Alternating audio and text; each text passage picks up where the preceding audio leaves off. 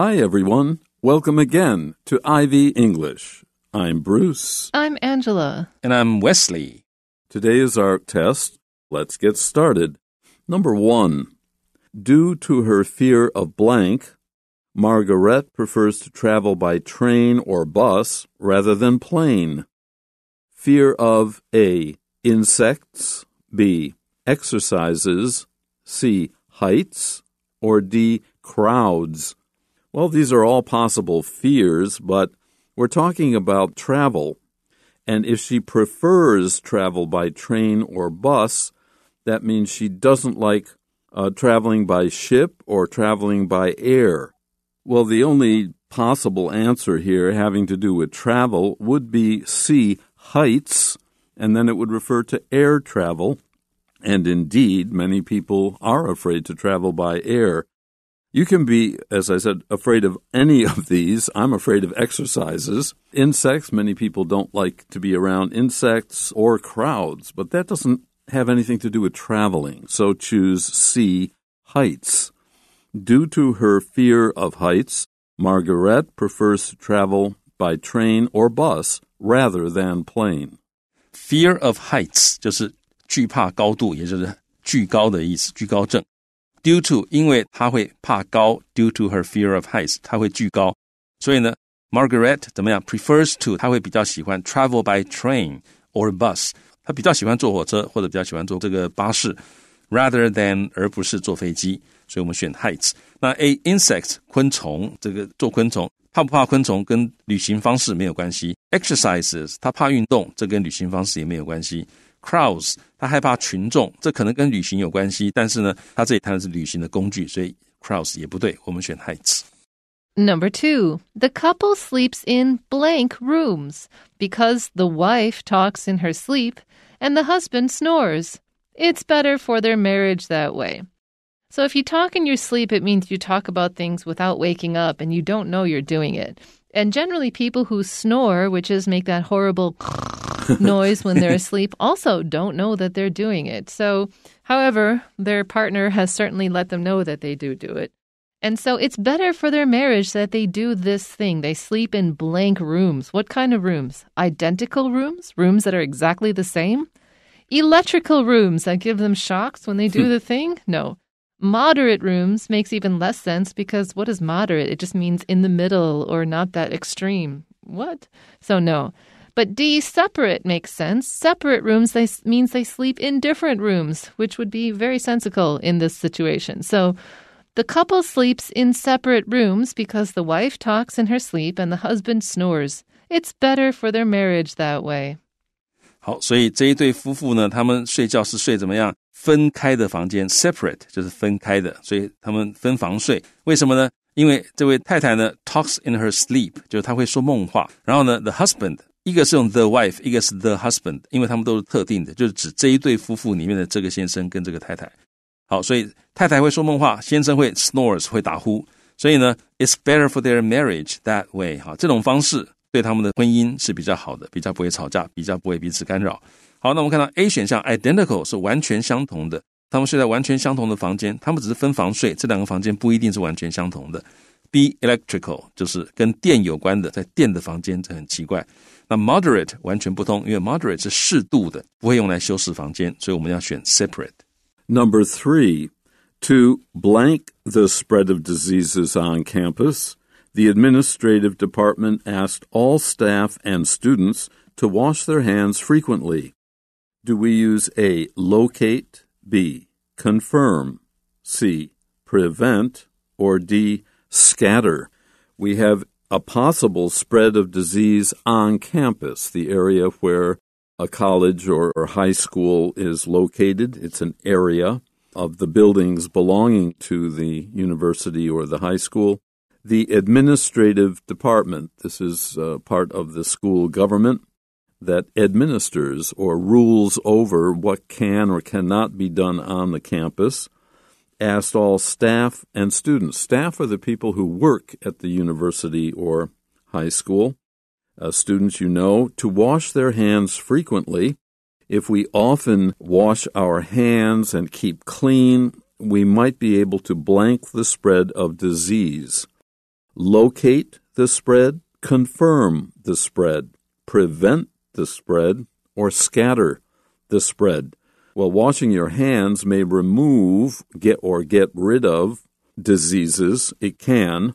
And that would be one way to prevent the spread. If you bring the disease onto the campus, but you wash your hands, you may prevent that disease from spreading to other students or other people later on. Locate the spread would be on campus, but that doesn't make sense here.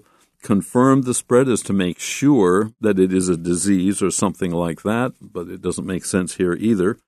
Scatter the spread would mean to make the spread of disease even over a larger area, and of course we wouldn't want that. But C, prevent, is what we do want, to stop the spread of diseases on campus, to prevent the spread of diseases on campus. The administrative department asked all staff and students to wash their hands frequently.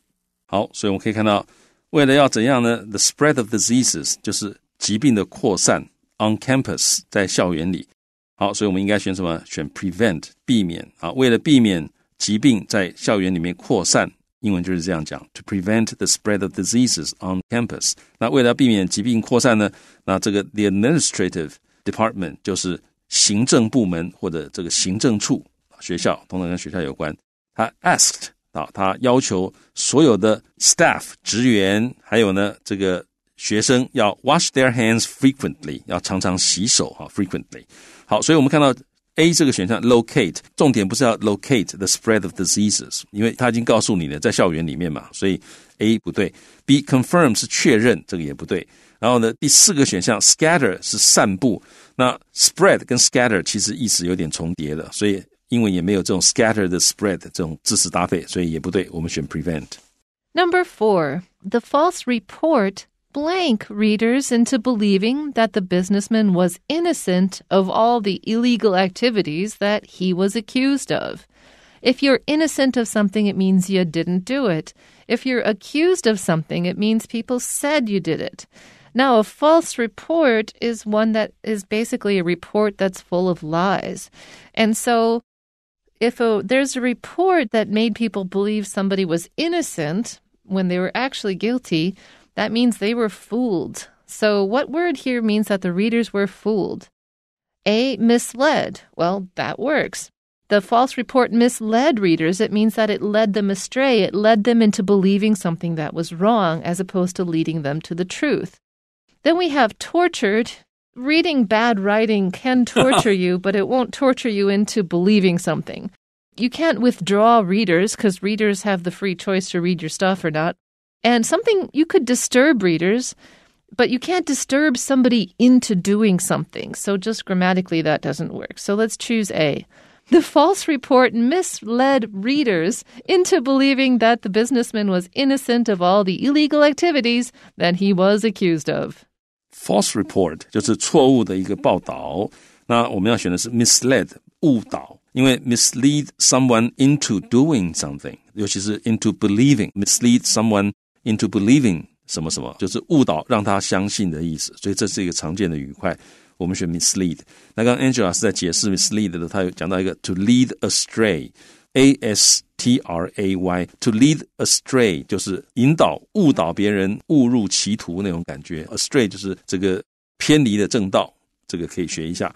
好，所以我们要选的是 misled， 所以这个错误的报道误导读者，让读者相信 into believing that， 相信说这个 businessman 这个商人呢 was innocent of， 就是他是无辜的 was innocent of all the illegal activities， 就是他并没有去做这些非法活动，叫做 was innocent of all the illegal activities。 那这个 illegal activities 这些非法的活动是怎么样 that he was accused of， to be accused of something 就是被控做的这些事情，所以这里有几个蛮好用的语块，这个 mislead someone into believing that 什么什么，还有呢 to be innocent of 什么什么，或者是这里 to be accused of。好，所以我们选 misled。 那我们看 B 这个选项 tortured 是折磨，那不会说折磨读者让他们相信，这个讲不通。 C withdraw 是撤离，也不对。那 D disturbed 是干扰或者打断，你也不会 disturb readers into 怎么样啊，也没有这种说法，所以都不对，我们选 misled。Number 5, the west of the country was invaded by its neighbor, and people living there had been blank affected by heavy bombing. Well, bombing is when airplanes drop bombs, big explosive devices on things below them, like schools, factories, roads, and so on.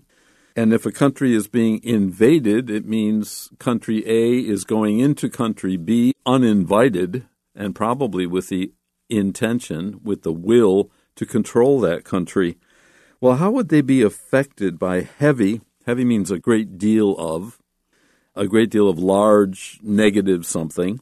Will they be vainly affected, greatly affected, morally affected, or scarcely affected? Well, vainly has nothing to do with this at all. Greatly works very well. It matches the heavy bombing. There's a lot of it, and that will greatly affect the country that is being invaded. Morally affected is not as good, certainly, as greatly affected, because it doesn't matter if you kill someone with an arrow or a bomb. It's not really a question here of being moral. Scarcely affected? If you're scarcely affected by bombing, then the bombs must be very, very few and very, very small. But it's heavy bombing, so that doesn't work. Choose B. The west of the country was invaded by its neighbor, and people living there had been greatly affected by heavy bombing. 好，所以这个国家的西部呢 was invaded 被侵略 by 被谁侵略呢 its neighbor 它的邻国，然后呢 people living there 住在那里的人呢 had been 他们都已经怎么样呢？他们是被 greatly affected 是大大的受到了影响 affected 就是受到了影响，被什么影响呢 by heavy bombing。Heavy 就是猛烈的 bombing 就是轰炸，好，所以我们要选 greatly， 答案是 B。那 A vainly 是徒劳的啊，枉然的，所以没有什么是徒劳的枉然的受到影响，这个意义跟字词搭配都讲不通。C morally 他们在道德上面受到影响啊，这个被轰炸跟道德受到影响没有什么关系，这个是生死攸关的事。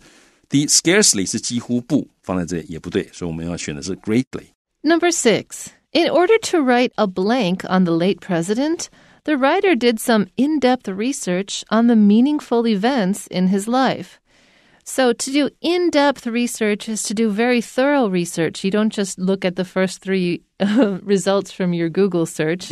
You might look into even page 10, and then when you're on a source, you might see another source, and then you follow that source, and you can find some really good information by just following the link.But I suppose really in-depth research would involve going to a research library or something like this. Depends on your definition, but in-depth means that you're trying to do more than just find some quick information.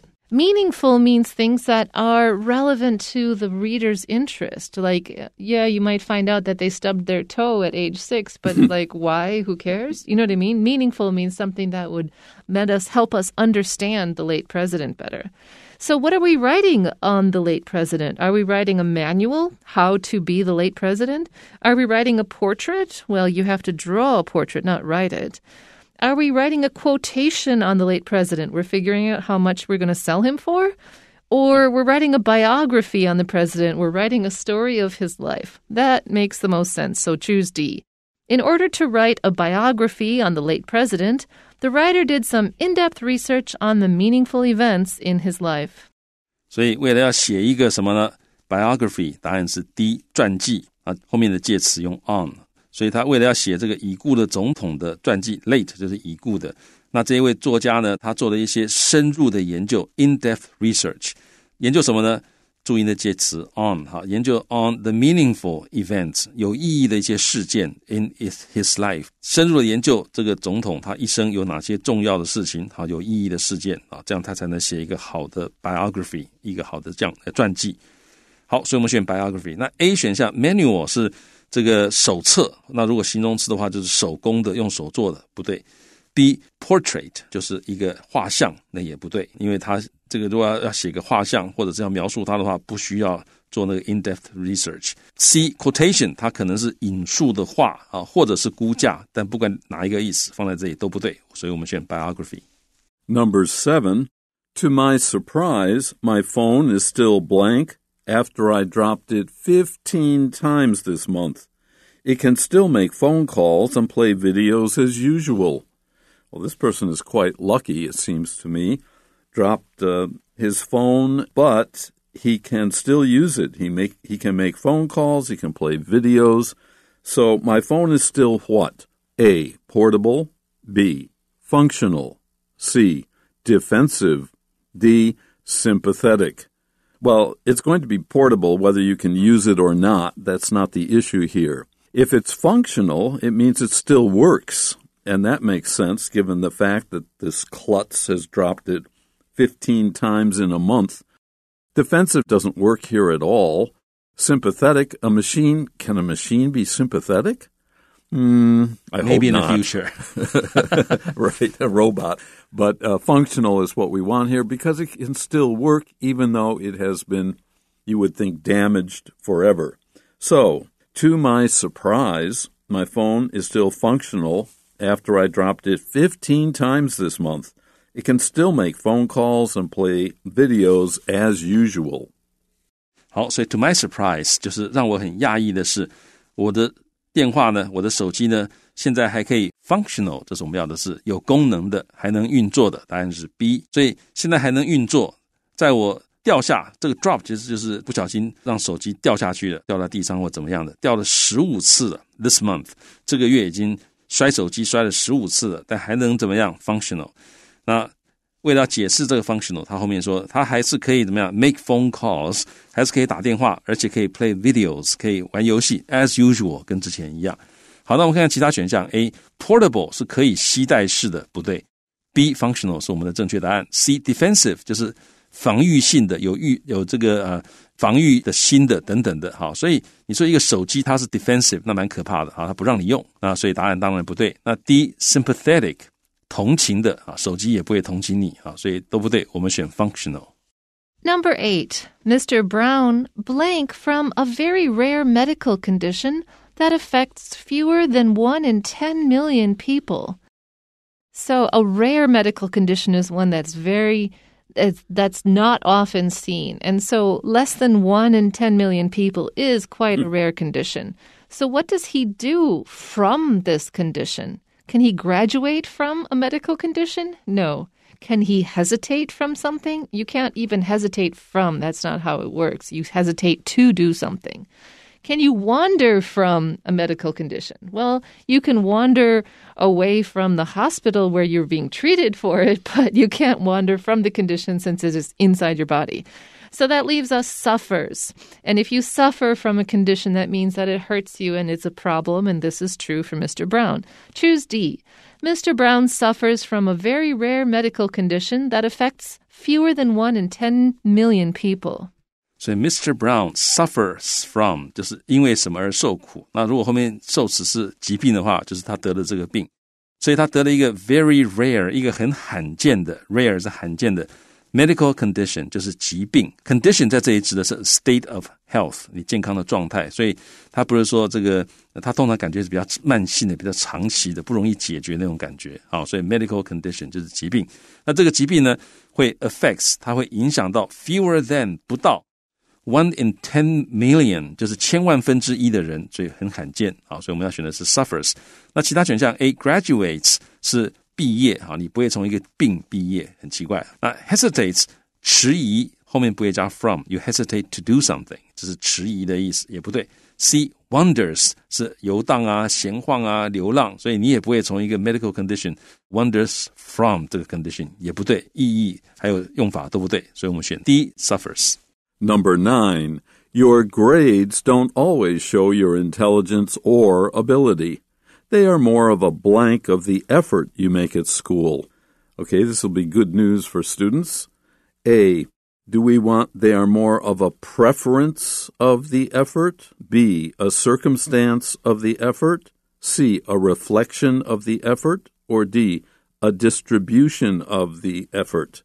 We don't have a preference of the effort. That's not a collocation. A circumstance of the effort is also bizarre.But a reflection of the effort means it shows something. The reflection is a showing or a representation of something. or a sign of the effort you make at school. That makes sense.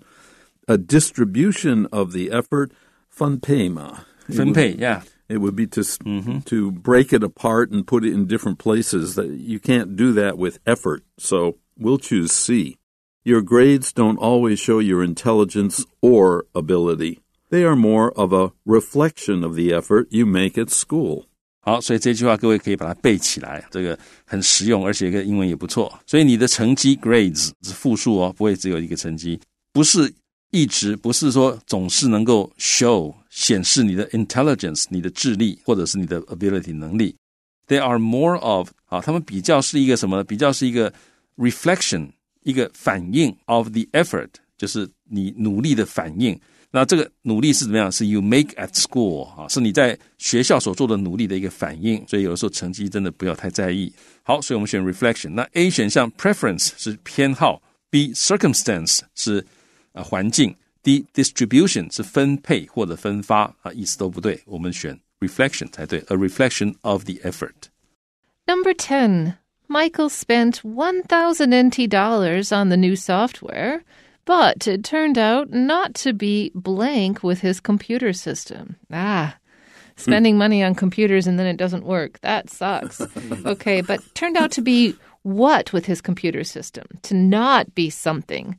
Well, there's a very specific word that you always hear when we're talking about computer systems, and that's A, compatible. Because if something is compatible with something else, it means it will work together. It means that they can function. If they're not compatible, it means the functionality is not there and the computer won't work.